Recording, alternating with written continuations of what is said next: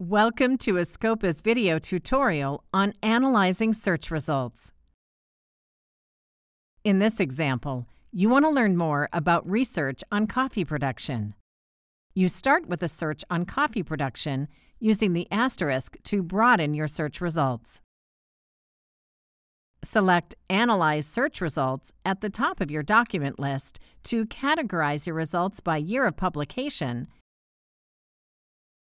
source, author, affiliation, country or territory, document type, subject area, and funding sponsor. You notice on the document's by year chart that research started in 1934, but increased steadily from the 1990s onwards. You can use the drop-down menus above the chart to modify the date range. Select Analyze to rerun the analysis. To get an idea of which journals are publishing the most on this topic, select the documents per year by source card. The 5 journals with the most results are shown on the right, but you can choose up to 10 journals to compare. Next, select the Documents by Author card. You can find which researchers are most active in this area.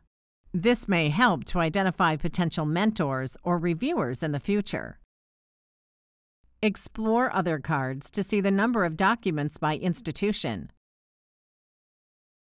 The top countries linked to research in this area, and that most of the research consists of journal articles. Next, you view the documents by funding sponsor. In the final Documents by Subject Area card, you discover a wide range of subject areas represented for coffee production.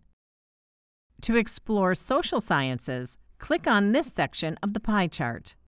This opens a new window allowing you to easily return to Analyze Search Results in the original tab on your browser. Analysis charts can be downloaded for use in other work. Select Export in the upper right above the chart and choose Export the chart to a zip file. The zip file contains a JPEG, PDF, PNG, and SVG version of the chart.